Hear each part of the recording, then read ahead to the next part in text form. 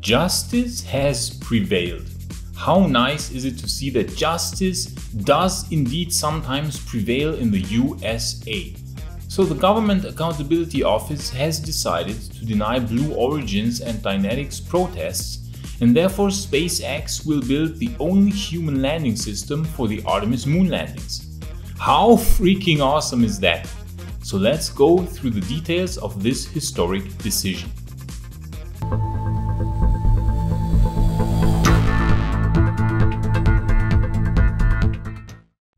So the Government Accountability Office, short GAO, decided that NASA's decision to award only SpaceX the contract for the human landing system of NASA's Artemis moon landing project is absolutely valid and does not violate any laws or regulations. Kenneth E. Patton, Managing Associate General Counsel for Procurement Law, I wish my title was half as impressive, said in a statement that in denying the protests, GAO first concluded that NASA did not violate procurement law or regulation when it decided to make only one award. NASA made it crystal clear in the competition that the decision whom to award was based on available funding and did reserve the right to make only a single award, and even none at all should the funding not suffice.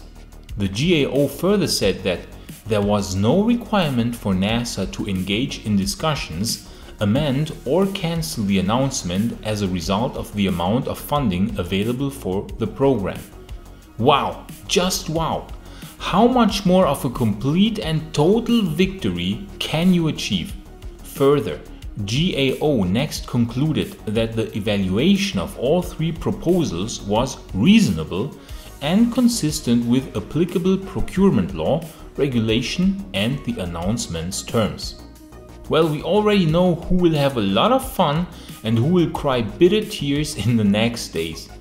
Jeff Bezos and Dynetics should have really paid better attention to what SpaceX was doing and how much funding they would require. I mean, come on, it's not like a secret what they are doing at Boca Chica and how much of his funds Elon is investing into the Starship program. It would have certainly been possible for both Blue Origin and Dynetics to find out the ballpark of how high SpaceX's bid was going to be and adjust their own bids accordingly.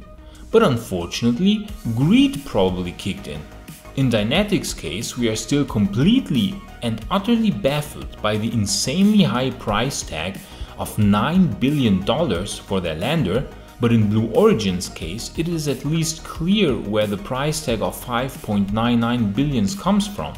Namely, Lockheed and Northrop are also in the team, and being old aerospace companies, they of course want an extra share of money for delivering very little. That's what they can do best.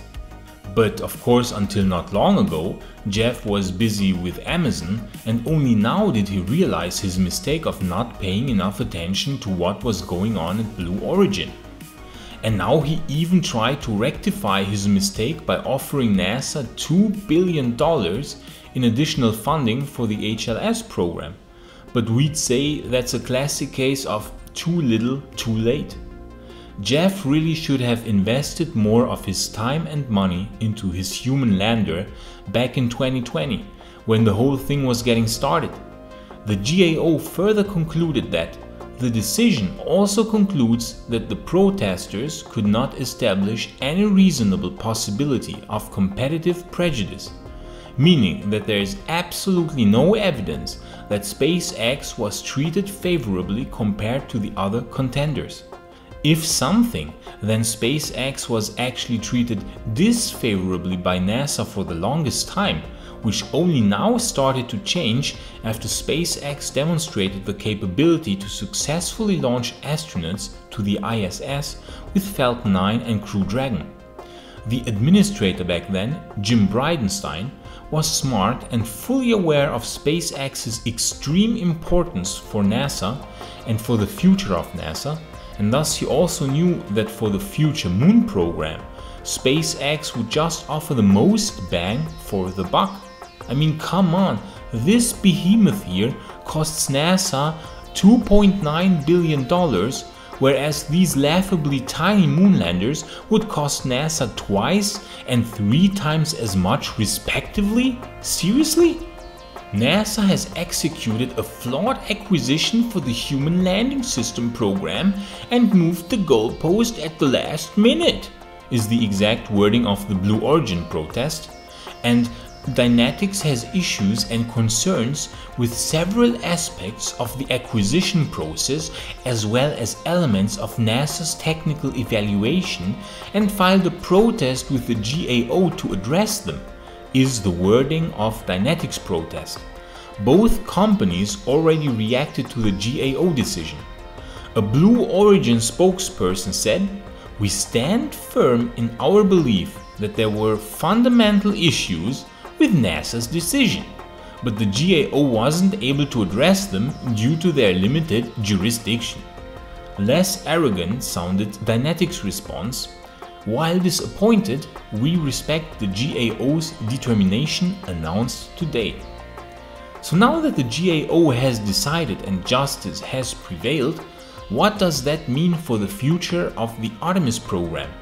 Well, now NASA is able to proceed again with SpaceX and continue the development of the Starship human landing system, which had been in limbo since Blue Origin and Dynetics had filed their protests back in April. NASA said in a statement, "The decision enables NASA to award the contract that will ultimately result in the first crewed demonstration landing on the surface of the Moon under NASA's Artemis plan. And, importantly, the GAO's decision will allow NASA and SpaceX to establish a timeline for the first crewed landing on the Moon in more than 50 years. As soon as possible, NASA will provide an update on the way ahead for Artemis, the human landing system, and humanity's return to the Moon."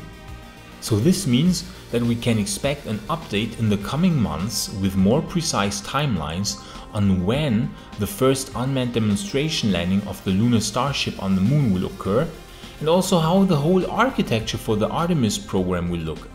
Because it is clear that a Starship moonlander with its huge interior volume completely changes the variables for the future of the Artemis program. A Starship, for all intents and purposes, is actually already a moon base in itself, since with its 1,000 cubic meters of interior volume, it already offers more volume for astronauts than the entire ISS. How NASA will utilize Starship, how it will dock with the gateway, how the mission architecture will look, how often they will land, the timeline of the landings, and so on. We probably will all learn in the coming months, and you can be sure that we're going to discuss these plans in future videos in great detail. The only chance that Blue Origin now still has to build a second lander for the Artemis program is if Congress would decide to increase NASA's budget by enough to allow choosing a second human landing system. But that is not very likely to happen because we know that the dollars are very loose for blowing up stuff, but very tight for space exploration. Anyways, it doesn't play a role because SpaceX building the human lander is a complete game changer for the future of human moon exploration.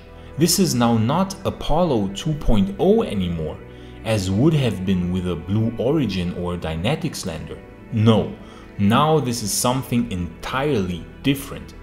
NASA will be able to land dozens of astronauts on the Moon in one go, when the lunar Starship will hopefully one day also not be dependent on the Lunar Gateway and Orion anymore. Many astronauts could be launched on Starship on Earth, rendezvous on the Moon with lunar Starship, refuel Starship in orbit with one or more propellant depots that had been placed in lunar orbit beforehand, land on the Moon with 2 Starships, leave one behind as a lunar base for future missions, rendezvous with the other Starship in Moon orbit, and get back to Earth. Do that multiple times and very soon you will have a very large moon base. The starships that are left behind on the moon can be placed horizontally with a crane, covered in lunar regolith for protection against radiation and micrometeorites. And here's the kicker, you can now even use the giant empty propellant tanks as additional habitation or storage space.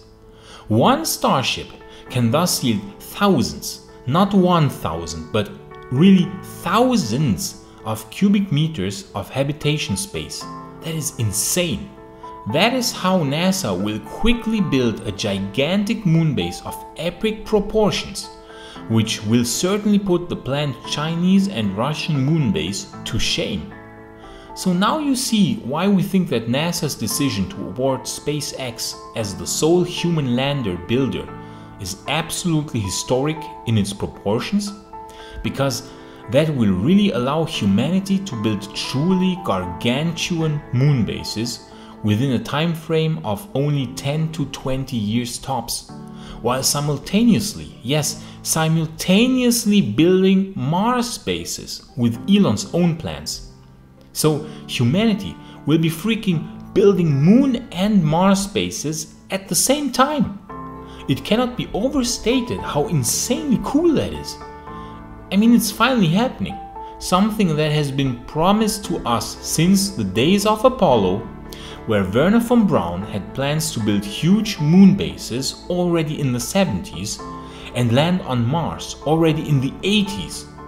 Instead, we got Facebook, as Buzz Aldrin jokingly said, jokingly but with a very sad undertone because so brutal and so true.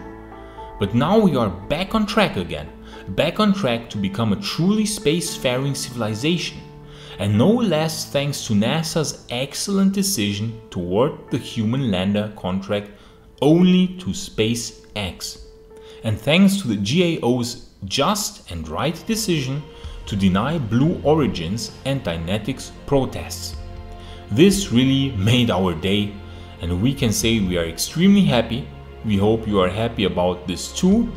And we wish you a pleasant day, have fun, enjoy life, and see you next time. And until then, on to the future.